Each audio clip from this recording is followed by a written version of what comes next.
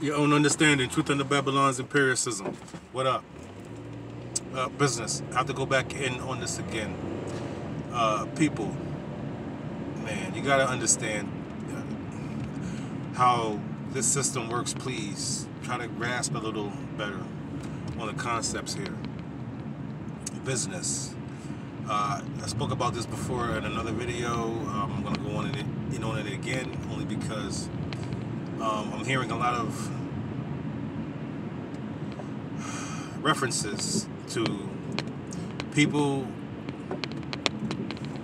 wanting to start their own business. Okay, first and foremost, yes, it sounds admirable. It sounds like the move to make, the way to go. You want to start your own business, of course. Cliche. It's cliche by now. Okay. Do you even know what you are saying when you say, I want to start my own business? Do you even understand the projection that you are giving when you express that idea, those feelings that you want to start your own business? Do you even know what business is? Do you even understand language? You understand spelling? You understand witchcraft, switchcraft? Do you understand any of that? Of course you don't. So, the most popular misconception in capitalism and all the other isms that come along with the economy or economics or business, you have to know exactly what you are dealing with, what you are referring to, what you are participating in. That practice, what is that? What is business? You don't understand what it is.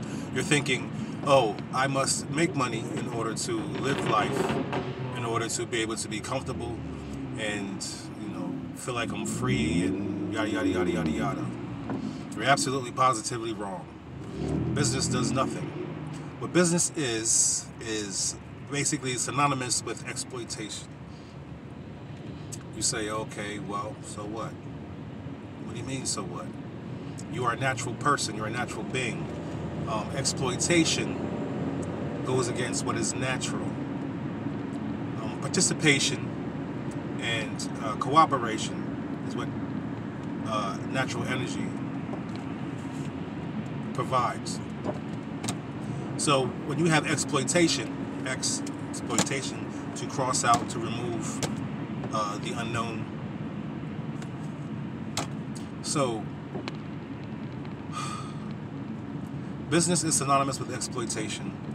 You are exploiting whatever in order to participate in the spoils of capitalism. Basically a byproduct or a sub idea of business. Capitalism, which is basically to capitalize or to stand above. So you want to basically start a system of standing above others when you say I want to start a business. If you don't know by now, as a grown-ass man, that concept or understand that concept by now, there's something wrong. It's playing out every single day, all day, every day, all around you. Business is synonymous with exploitation. Business equals exploitation.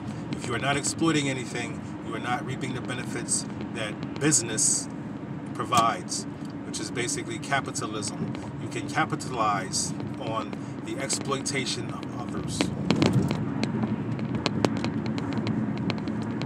I jump through hoops, I hop over hurdles, I swim through lakes and rivers to attain a piece of paper where I can run back, swim past the same waters I just swam through to get to the place where I got that paper, just to go back and trade it for a piece of fruit.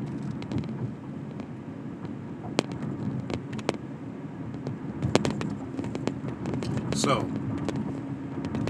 now I say again, business is synonymous with exploitation. You need to understand what you are saying, what you are feeling, what you are dealing with when you talk about anything within this system, because you have no idea what the fuck you are talking about, using a language that you have no idea the roots, what it is actually speaking, or what kind of energy it is putting out into the universe, into your universe, into your world. When you speak these words that are unknown to you, you've been given this language, this form of resonance, this communication mechanism, tool. You've been given this.